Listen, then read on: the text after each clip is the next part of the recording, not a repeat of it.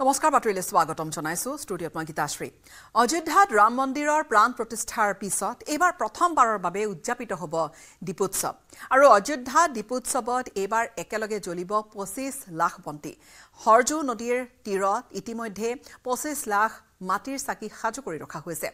আজি সন্ধিয়া হৰজুৰ নদীৰ পাৰত একেলগে জ্বলি উঠিব 25 লাখ বন্তি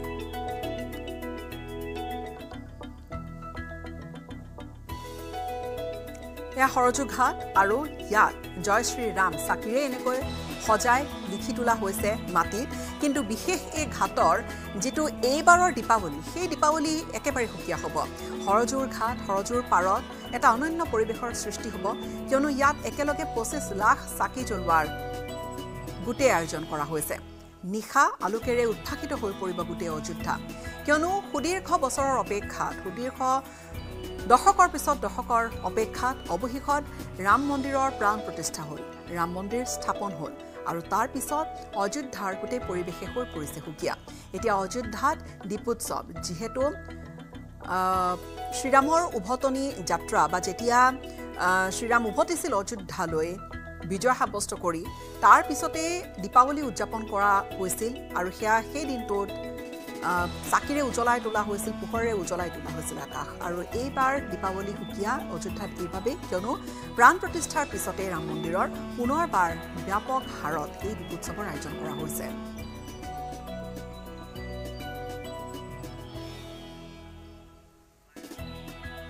আৰু এই পোনপটীয়াকৈ আমি দৃশ্যাংশ আপোনালোকক দেখুৱাইছো চাওক তেওঁলোকে গণি তেওঁলোকে ইয়াত যিখিনি ভলেণ্টিয়াৰ বা স্বেচ্ছাসেৱক আছে তেওঁলোকে গণি সেই 25 লাখ চাকি তাত যোগাৰ কৰিছে 25 লাখ বন্তি আৰু হেয়া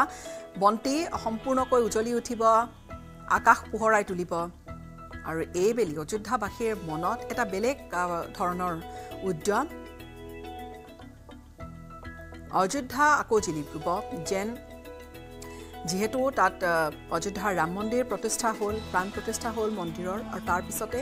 এই ধৰণৰ এটা পৰিৱেশ কিয়নো এইবাৰ দীপাৱলী সকলোৱে নতুন উদ্যমেৰে পালন কৰিবলৈ আগবাঢ়িছে আৰু সেইভাবে এটা অভিলেখো হ'ব 25 লাখ বন্তি একেলগে জ্বলিব অযোধ্যাৰ সৰজু নদীৰ ঘাটত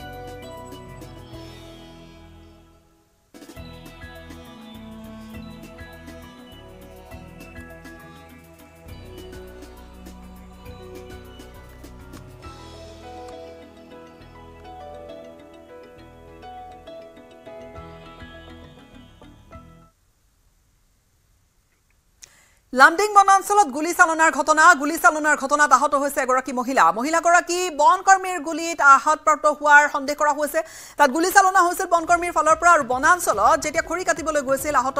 মহিলাগৰাকীৰ লগতে আন কেইবাগৰাকীও মহিলা গৈছে তেতিয়া আঘাতপ্ৰাপ্ত হৈছে বুলি গম পোৱা গৈছে আহত মহিলাগৰাকীৰ সৈতে বনাঞ্চলৰ ভিতৰত প্ৰৱেশ কৰা আন কেইবাগৰাকীও মহিলাৰ কিছু সময়ৰ পূৰ্বে তেওঁলোকক উদ্ধাৰ কৰিলে আৰু লামডিং থানাৰ আৰক্ষী উদ্ধাৰ কৰিছে নিখোজ হোৱা মহিলাগৰাকীৰ নাম সোফিয়া বেগম জমিলা খাতুন ৰহিলা খাতুন দিলৱাৰা বেগম মমিনা খাতুন মনোৱাৰ খাতুন আৰু সালেহা খাতুন ইফালে আহত মহিলাগৰাকীক চিকিৎসালয়ত ভৰ্তি কৰোৱা হৈছে বন বিভাগ আৰু আৰক্ষীয়ে ভৰ্তি কৰোৱাইছে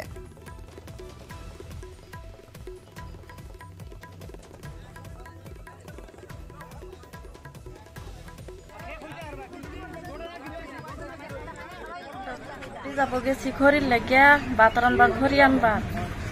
চারজন ফরেস্টর গেছে গে হাইরা কোনো কথাবার্তা নাই আমরা খড়ি কাটতাছি ফরেস্টরে গিয়ে গুলি মেরে দিছি মারার পরে সবাই গিয়ে আমরা দৌড়াদৌড়ি করে ফলাইছি খাতুনের শরীর গুলি লাগিয়ে পড়ছি তিনটা কি গুলি তো লম্বা বন্ধু না আপনাদের কেইজন গৈছিল 8জন গৈছিল আৰু এই মুহূৰ্তত আমাৰ হজাৰ সাংবাদিক প্ৰণৱ শৰ্মা আমাৰ সৈতে ফোনযোগে সংযুক্ত হৈছে প্ৰণৱ গোটেই ঘটনা কি হৈছিল অধিক জানিম চাওক গীতাশ্ৰী আজি বিয়লি ভাগৰ এই লামডিং বনাঞ্চলত গুলীচালনাৰ ঘটনা সংঘটিত হৈছিলে আৰু লামডিং বনাঞ্চলৰ সমীপৰে 9কোটি অঞ্চলৰ 8 গৰাকী মহিলাই লামডিং বনাঞ্চলত তেওঁলোকে খৰি লুৰিবৰ কাৰণে সোমাইছিলে আৰু তেনে অৱস্থাত লামডিং বনাঞ্চলত টহল দি থকা বনকৰ্মীৰ মাজত তেওঁলোকৰ মুখামুখি হৈছিলে আৰু মুখামুখি অৱস্থাত বনকৰ্মীয়ে গুলীচালনা কৰিছিলে আৰু গুলীচালনাৰ ফলত ইতিমধ্যে খুদেজা খাতুন নামৰ মহিলাগৰাকী 4 ঠাইত গুলিৰে আঘাত হোৱা তেওঁ গুৰুতৰভাৱে আহত হৈছে বৰ্তমান হুজাই জিলাৰ যি চৰকাৰী চিকিৎসালয় আছে তাত তেওঁ চিকিৎসাধীন অৱস্থাত আছে আৰু এই সমগ্ৰ ঘটনাক লৈ তীব্ৰ চাঞ্চল্যৰ সৃষ্টি হৈছিলে এই গুলী চালনাৰ ঘটনাৰ পিছত এগৰাকী মহিলা আহত অৱস্থাত উদ্ধাৰ হৈছিলে আন 7 গৰাকী মহিলা কিন্তু নিখোজ হৈ পৰিছিলে পৰৱৰ্তী সময়ত লামডিং থানাৰ ভাৰপ্ৰাপ্ত বিষয়া আহি সমগ্ৰ লামডিং বনাঞ্চলত তেওঁলোকে বন বিভাগৰ সহযোগত অভিযান চলাই 7 গৰাকী মহিলাক তেওঁলোকে উদ্ধাৰ কৰিবলৈ সক্ষম হৈছে আৰু সেই 7 গৰাকী মহিলাৰ নাম হৈছে সফিয়া বেগম জমিলা খাতুন ৰহিলা খাতুন দিলৱাৰা বেগম মমিনা খাতুন মনোৱাৰ খাতুন আৰু সালেহা খাতুন আৰু এই সমগ্ৰ ঘটনাক লৈ যি সময়ত চাঞ্চল্যৰ সৃষ্টি হৈ আছিল যে প্ৰকৃততে গুলী চালনা কোনে কৰিছিলে দুৰ্বৃত্তই কৰিছিলে নে বন বিভাগে কৰিছিলে নে কোনো চোৰাং চিকাৰীয়ে কৰিছিলে এই সমগ্ৰ ঘটনাৰ প্ৰতিক্ৰিয়া অব্যাহত থকাৰ মাজতে লংকাৰ বনাঞ্চলিক বিষয়াগৰাকীয়ে তেওঁ নিজে স্বীকাৰ কৰিছে যে যি গৰাকী মহিলা গুলীত আহত হৈছে সেই মহিলাগৰাকী বনকৰ্মীৰ গুলীত তেওঁ আহত হোৱাৰ কথা তেওঁ ইতিমধ্যে স্বীকাৰ কৰিছিলে আৰু তেওঁলোকে কৈছে যে হাতীক ভয় দেখুৱাবলৈ বনকৰ্মী তহলদাৰী বনকৰ্মীয়ে গুলী চালনা কৰিছিল আৰু সেই গুলী চালনাত মহিলাগৰাকী আহত হোৱাৰ কথা তেওঁ ইতিমধ্যে প্ৰকাশ কৰিছে লগতে এই সমগ্ৰ ঘটনাৰ তদন্ত হ'ব বুলি সেই কথা বনাঞ্চলিক বিষয়াগৰাকীয়ে ইতিমধ্যে প্ৰকাশ কৰা দেখা গৈছে গীতাশ্ৰী ধন্যবাদ জ্ঞাপন কৰিছো প্ৰণৱ আমাক এইখিনি জনালে আপুনি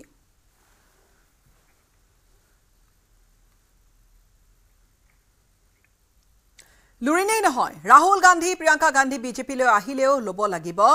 লুৰিনজ্যোতি গগৈৰ প্ৰসংগত সাংবাদিকে কৰা প্ৰশ্নৰ উত্তৰত এই মন্তব্য কৰিছে মন্ত্ৰী ৰঞ্জিত কুমাৰ দাসে অসম সন্মিলিত মৰ্চাৰ ভাঙোন সন্দৰ্ভত প্ৰতিক্ৰিয়া প্ৰকাশ কৰি লুৰিনজ্যোতি গগৈক তীব্ৰ কটাক্ষ কৰিলে মন্ত্ৰীগৰাকীয়ে লুৰিনজ্যোতি গগৈয়ে ৰাজনীতিৰ অ ক খ জনা হোৱা নাই বুলি কটাক্ষ কৰিছে মন্ত্ৰী ৰঞ্জিত দাসে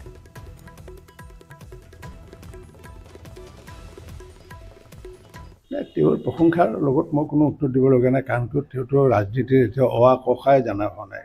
কাৰণ কিয় আমি আজি সংগ্ৰাম কৰি পেলাই 2011 চনত আমি বিধায়ক হৈছোঁ 2004 চনৰ পৰা গতিকে আৱেগিক আমি ৰাজনীতি কৰা নাই তো গতিকে যিসকলে আৱেগিক ৰাজনীতি কৰি আহিছে সেইটো বেলেগ কথা আৰু যিসকলে সংগঠন কৰি আহিছে গতিকে সংগঠন কৰি অহা মানুহসকলে জানে ৰাজনীতিটো কি আৰু আৱেগৰ ওপৰত ৰাজনীতি কেতিয়াও বৰ্তি নাথাকে তেওঁলোকে আৱেগিক কাৰণ কিয় মই তেওঁলোকৰ বুলি কোৱা নাই আৰু কেইটামান দল আছে এইটো আৱেগৰ আধাৰত হৈছিলে আৰু আৱেগৰ আধাৰত যিসমূহ দল হৈছিলে বা হেৰি হৈছিলে তেওঁলোকে হৈছে সাগৰৰ ওপৰত ঢৌ নিমিষতে আহে নিমিষতে মাৰ যায় দেখিবলৈ খুব সুন্দৰ বহুত ঢৌ আহিছে প্ৰকাণ্ড ঢৌ আহিছে কিন্তু তাৰ কিন্তু নিমিষতে মাৰ যায় কিন্তু ভাৰতীয় জনতা পাৰ্টি হৈছে কি সাগৰ তলিৰ নিৰৱচ্ছিন্ন ঢৌ ৰাজ্যৰ জনসাধাৰণে দেখা নাপায় কাৰণে বিভিন্ন ধৰণে বিভিন্ন কথা কয় আৰু যেতিয়া নিৰ্বাচনৰ ফলাফল আহিলে গম পায় যে হয় ভাৰতীয় জনতা পাৰ্টিৰ আমাৰ যে শেহতীয়া যি নিৰ্বাচন হৈ গ'ল সেই নিৰ্বাচনে প্ৰমাণ কৰিলে প্ৰতিটো নিৰ্বাচনে প্ৰমাণ কৰিলে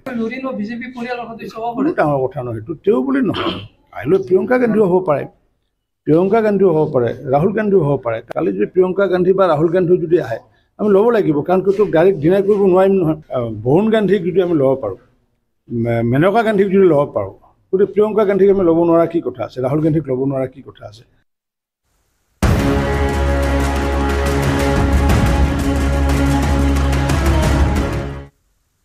আৰু আজি গুৱাহাটীলৈ অনা হ'ব দীপাংকৰ বৰ্মনক কিন্তু তাত কিছু জটিলতা আহি পৰিল যেতিয়া মহাপ্ৰবঞ্চক দীপাংকৰ বৰ্মনক আনিবলৈ চেষ্টা কৰা হৈছিল কিয়নো দীপাংকৰ বৰ্মনৰ সৈতে উদ্ধাৰ কৰা হৈছিল বহু লাখ টকা লগতে সোণৰ গহনা আৰু বৰ্তমানেও পাৰনেম থানাতেই আছে প্ৰবঞ্চক দীপাংকৰ বৰ্মন কিছু সময় পিছত বিমানেৰে লৈ অনা হ'ব সম্ভৱতঃ আজি সন্ধিয়াৰ ভাগত আহি পৰিব কিন্তু যি জটিলতাৰ সৃষ্টি হৈছিল সেয়া হৈছিলে দীপাংকৰক অনাৰ ক্ষেত্ৰত CISFৰ সৈতে যোগাযোগ কৰিবলগীয়া হ'ল আৰক্ষীয়ে কিয়নো উদ্ধাৰ হৈছিলে ধন সোণ বহুখিনি যাৰ বাবে প্ৰয়োজনীয় নথি পত্ৰ লাগে বিমানেৰে আহিলে আৰু দীপাংকৰক গুৱাহাটীৰ কোন থানাত ৰাখিব তাক লৈ অনিশ্চয়তা আহি পৰিছিল বা তাক লৈও এক প্ৰকাৰ আৰক্ষী উদ্বিগ্ন হৈ পৰিছিল কিয়নো এইজন দীপাংকৰে এইজন মহাপ্ৰবঞ্চক দীপাংকৰে যিমান লোকৰ পৰা টকা লৈছিলে বহুজনক প্ৰবঞ্চনা কৰিছিলে 7,000 কোটি টকীয়া তেনে ক্ষেত্ৰত পাণবজাৰ অথবা লতাশিল থানাত দীপাংকৰক ৰখাৰ সম্ভাৱনা আছিল কিয়নো বহু বিনিয়োগকাৰীয়ে হয়তো ভিৰ কৰিব পাৰে থানাৰ সন্মুখত তেনেহ'লে তাত নিৰাপত্তা অধিক কৰিব লাগিব সেই এটা চিন্তা চৰ্চা আৰক্ষীয়ে কৰিব লগা হ'ল আৰক্ষী থানাৰ বাহিৰত অধিক নিৰাপত্তা বৃদ্ধিৰ আশংকা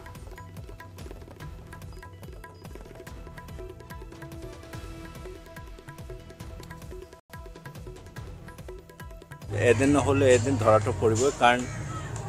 প্ৰত্যেক মানুহ এটা ফুটপ্ৰিণ্টটো এৰি যায় আৰু আমি এই পাৰ্টিকুলাৰ অপাৰেশ্যনত CBIৰ লগত কণ্টেক্টত আছিলোঁ তেওঁলোকেও আমাক যথেষ্ট সহায় কৰিছে আৰু বাকী যিখিনি এতিয়া পলাতক আছে যি আছে সেইটো মই ভাবোঁ খুব সোনকালে ধৰা পৰিব আৰু আল্টিমেটলি BODS এক্টত দুটা কথা আছে কাৰণ ৰাইজে সেই কথাটো খুদি থাকে আৰু কৈ থাকে BODS এক্টত লিখা আছে যে আল্টিমেটলি তেওঁলোকৰ যিখিনি এছেটছ তেওঁলোকে য'ত যিটো পইচা ডিপজিট কৰিছে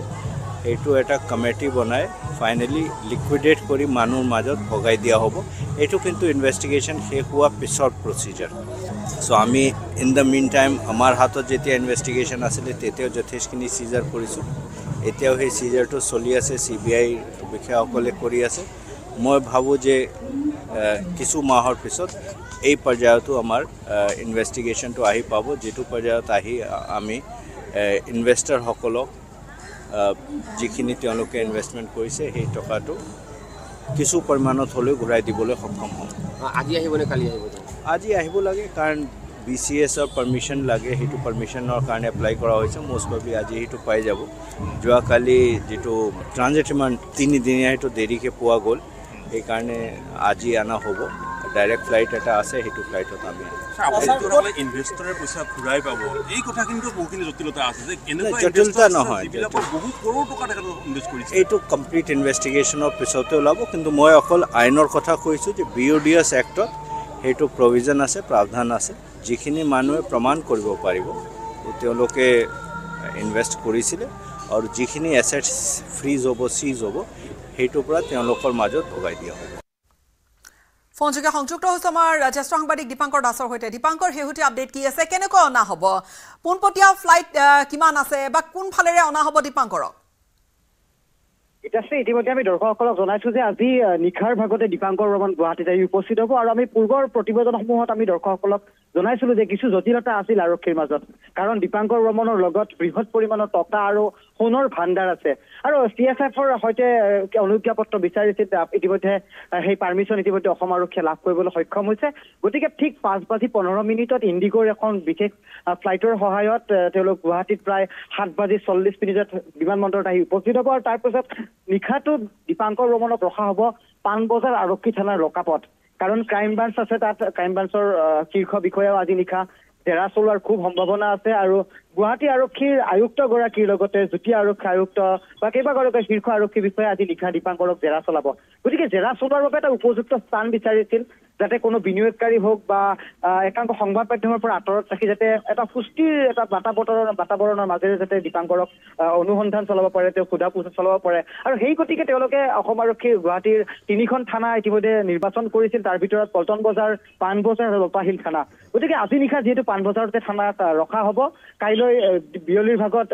CJM কোৰ্টত দীপাংকৰ বৰ্মনক হাজিৰ কৰোৱা হ'ব আৰু এটা অনুমান কৰা হৈছে যে 7 দিনৰ বাবে পুনৰ গুৱাহাটী আৰক্ষীয়ে নিজৰ জিম্মাত বিচাৰিব কাৰণ লুকআউট নোটিছ জাৰি কৰাৰ উপৰিও কিন্তু ভাৰতবৰ্ষৰ আমাৰ দেশখনৰ কেইবাখনো আৰক্ষী থানাৰ বহিৰাজ্যত দীপাংকৰৰ বিৰুদ্ধে গোচৰ ৰুজু হৈ আছে গতিকে অন্য ৰাজ্যৰ আৰক্ষীয়েও দীপাংকৰক নিজৰ জিম্মাত বিচাৰিব গতিকে 7 দিন প্ৰাথমিক পৰ্যায়ত গুৱাহাটী আৰক্ষীয়ে নিজৰ জিম্মাত ল'ব আৰু তাৰপিছত গুৱাহাটীতে হয়তো বাহৰ পাতিব হায়দৰাবাদ কৰ্ণাটক বা ছিকিম বা পশ্চিমবংগ আমি জানো বহুকেইখন ৰাজ্যৰ আৰক্ষীৰে ইতিমধ্যে অসম আৰক্ষীৰে যোগাযোগ হৈছে গতিকে দীপাংকৰ বৰ্মন পৰ্যায়ক্ৰমে বিভিন্ন আৰক্ষীৰ জিম্মালৈ যোৱাৰ পূৰ্ণ সম্ভাৱনা আছে গতিকে প্ৰাৰম্ভিক পৰ্যায়ত এটা কথা ক'ব পাৰি নিশা আজি পাণবজাৰ আৰক্ষী থানাৰ লকাপত ৰখা হ'ব আৰু পাণবজাৰ থানাতে কেইবাগৰাকী শীৰ্ষ আৰক্ষী বিষয়াই আজি দীপাংকৰক জেৰা চলাব নিশ্চয়কৈ ঠিক আছে সেইখিনি শেহতীয়া আপডেট আৰু দীপাংকৰক আজিয়ে লৈ অনা হ'ব তাৰপিছত 7 দিনৰ কাইলৈ আৰক্ষীয়ে যদি আদালতত হাজিৰ কৰোৱা 7 দিনৰ জিম্মাত বিচাৰিব পাৰে বিদায় লৈছোঁ আপোনাৰ পৰা দীপাংকৰ আমাক এইখিনি আপুনি জনালে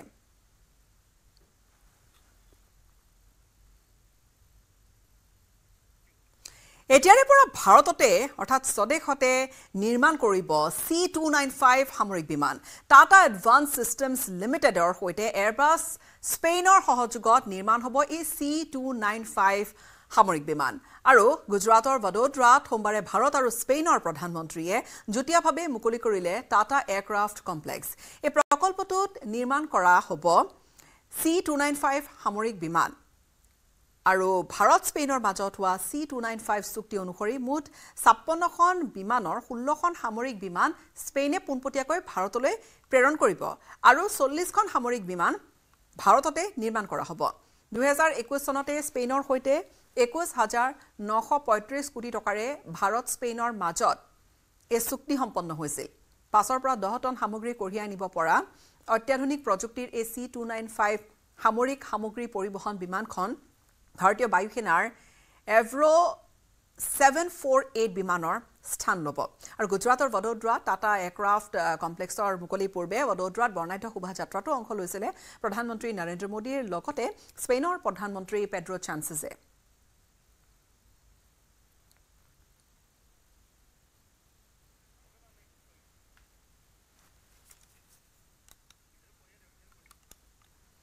গুজৰাটত থকা টাটাৰ C295 বিমান নিৰ্মাণ হ'ব যেহেতু ভাৰতত প্ৰতিৰক্ষা যোগান শৃংখলাক নতুন মাত্ৰা প্ৰদান কৰিব ভাৰতৰ বডোদৰাত থকা টাটাৰ 40খন C295 সামৰিক বিমান নিৰ্মাণে ভাৰতক মেক ইন ইণ্ডিয়াৰ কাৰ্যসূচীত আৰু অধিক এক শক্তিশালী মাত্ৰা দিব হাজাৰ হাজাৰ চাকৰি সৃষ্টি কৰিব পাৰিব ই আৰু ভাৰতীয় বায়ুসেনাক মূল সঁজুলি নিৰ্মাতাৰ ওপৰত নিৰ্ভৰশীল নোহোৱাত সহায় কৰিব C295 ভাৰতৰ প্ৰতিৰক্ষাৰ ক্ষেত্ৰত কৌশলগতভাৱে বহুদূৰ আগুৱাই যাব C295 বিমানখন আসলতে কি যদি এই প্ৰশ্নটো আপোনাৰ মনলৈ আহিছে তেনেহলে C295 ভাৰতীয় বায়ুসেনাৰ এভ্ৰ হকাৰ বিমানখনৰ ঠাই ল'ব 1960 চনৰ পৰাই ভাৰতীয় বায়ুসেনাই এভ্ৰ বিমান ব্যৱহাৰ কৰি আহিছে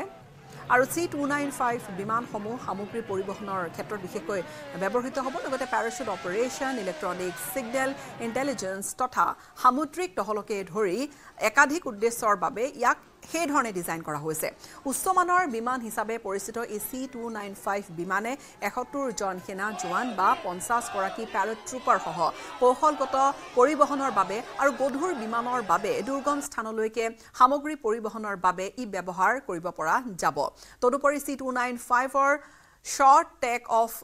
টেক অফ আৰু লেণ্ডিং প্ৰক্ৰিয়াৰ তেনেকুৱা বিশেষ কিছু ক্ষমতা আছে যে হি খুব কম দূৰত্বতে ই টেক অফ কৰিব পাৰিব একে ধৰণে ই অৱতৰণ লেণ্ডিং কৰিব পাৰিব আৰু শক্তিশালী লেণ্ডিং গিয়াৰে ইয়াক টেক অফ আৰু লেণ্ডিঙৰ বাবে প্ৰতিকূল পৰিস্থিতিটো লেণ্ডিং কৰাব পাৰিব তেনেকুৱা এটা ক্ষমতা দিব বিমানখনৰ মূল বৈশিষ্ট্যসমূহৰ ভিতৰত আছে ইয়াৰ চুটি টেক অফ আৰু লেণ্ডিং ক্ষমতা ঘাইকৈ যদি কোৱা যায় আৰু সৈন্য আৰু সামগ্ৰীৰ দ্ৰুত সঞ্চালনৰ বাবে পিছফালৰ ৰেম্প দুৱাৰ আৰু ভাৰতৰ প্ৰতিৰক্ষা ৰাজহুৱা খণ্ডৰ উদ্যোগ ভাৰত ইলেক্ট্ৰনিক্স লিমিটেডে আৰু ভাৰত ডাইনামিক্স লিমিটেডে যোগান ধৰা থলুৱা ইলেক্ট্ৰনিক ৱাৰফেয়াৰ সুট আৰু ভাৰতৰ প্ৰতিৰক্ষাৰ বাবে C295 কৌশলগত সম্পদ হিচাপে স্থান দিয়া হৈছে যাৰ ফলত দূৰৱৰ্তী বা প্ৰতিকূল পৰিৱেশতো C295 সফলতাৰ বাবে সেৱা আগবঢ়াই নিব পাৰিব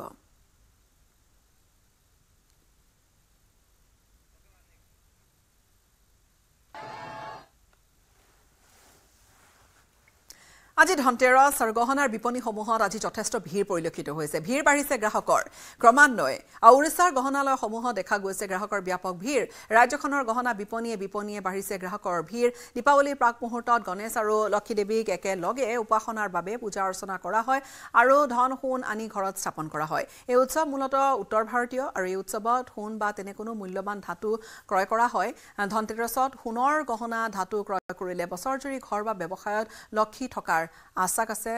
আৰু বিশ্বাস তেনেকৈ চলি আহিছে আৰু বিশেষকৈ তেনেকৈ এটা নিয়ম এটা চলি আহিছে আৰু সেইবাবে গহনা বিপণীসমূহত বিশেষকৈ ভিৰ কৰা পৰিলক্ষিত হৈছে গ্ৰাহকে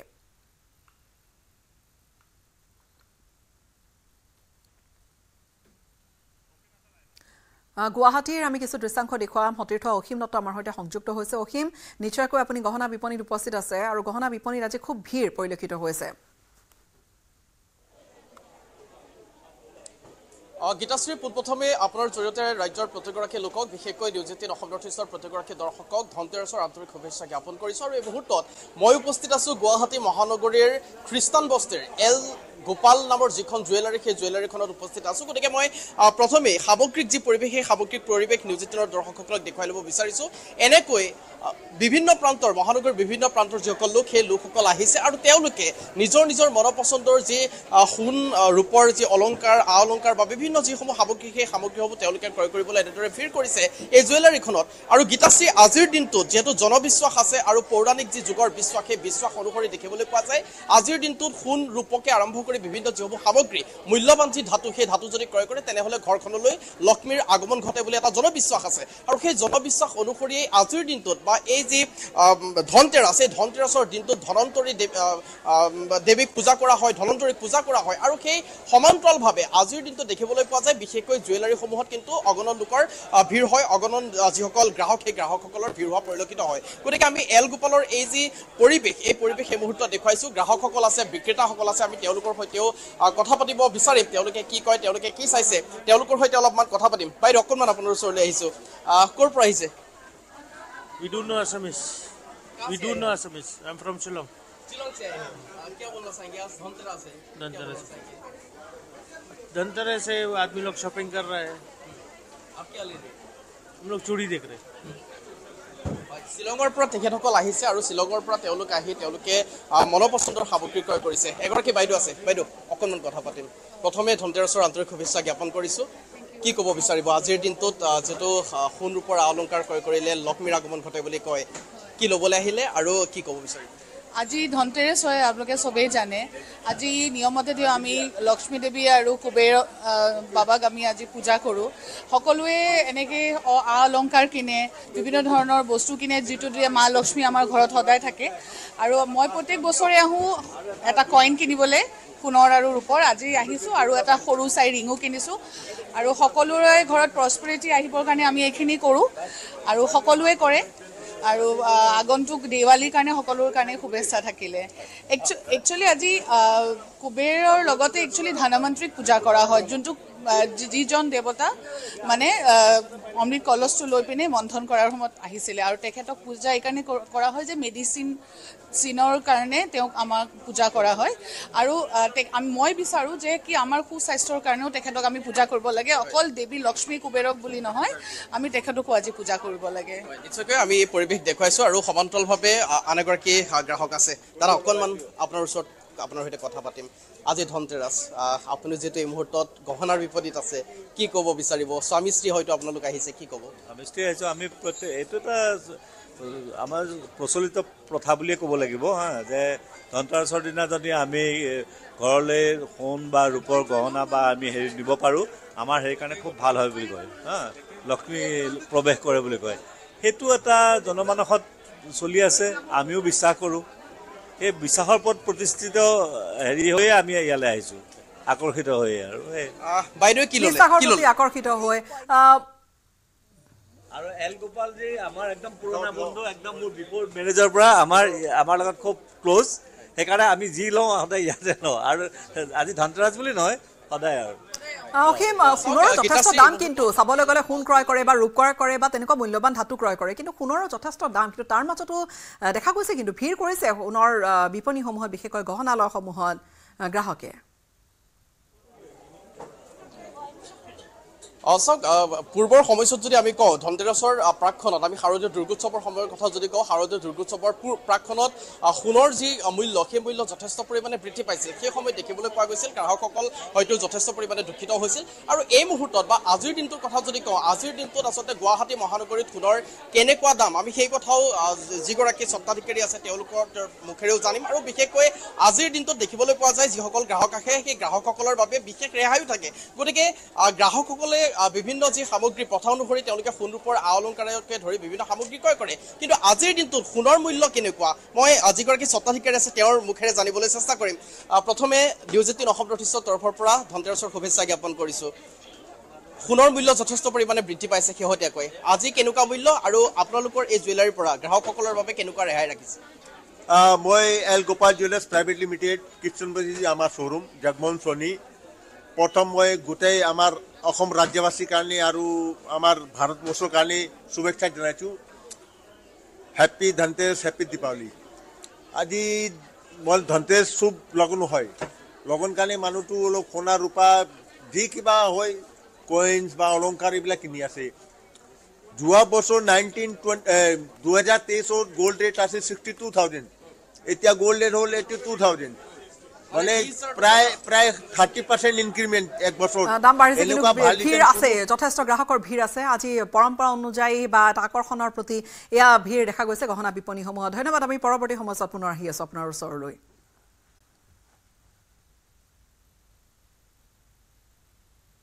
Coming up, presented by Italian olive oil আৰু ভেষজৰ